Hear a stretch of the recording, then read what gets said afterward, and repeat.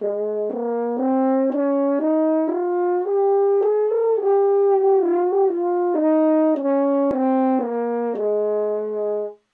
bad for a clarinet player. I'm Mr. Omer with South Summit Bands, here to help you learn your very first E-flat scale for the horn. This is concert A-flat, and in class we will call this scale number 3 if we're doing our big chant together. And if we did the chant right now, we'd say this is the key of concert, A-flat. Your key of E-flat. Sharps or flats? Flats. How many? 3.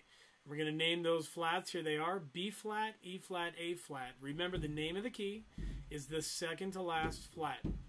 Now, this is one of the higher scales that we have to play. And if you were on a double horn with a thumb trigger, we would definitely start using that, okay?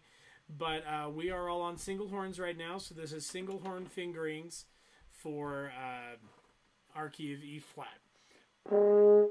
Okay, so once I found that first note, I want to make sure I understand all the names of the notes that I'm playing. So I've got E-flat, F, G, A-flat, B-flat, C, D, and E-flat at the top. All right, so just those 3 flats, the A-flat, B-flat, and E-flat, and then, of course, the E-flat at the beginning. So that E-flat is not the open E we're used to. It's E-flat, adding the shortest section of pipe that we can.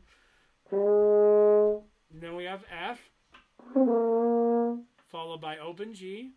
Now the 4th note in every scale, if I'm going in the order we go in class, that 4th note is always the new note, the one that has the new flat. So instead of 1 and 2 for A, now I've got 2 and 3 that are going to give me that A flat.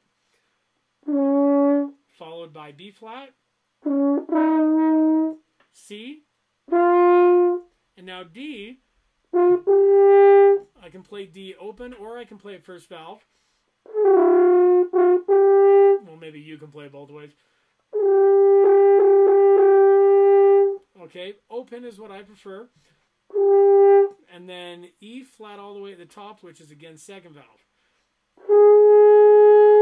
So again, playing through the whole thing.